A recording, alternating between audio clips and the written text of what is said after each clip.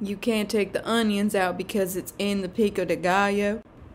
Now somebody's not telling me the truth, which means I'm wasting my time. So what is the truth? And before anybody answers, think about what you're saying so I know what I'm dealing with, 'cause it can't be both.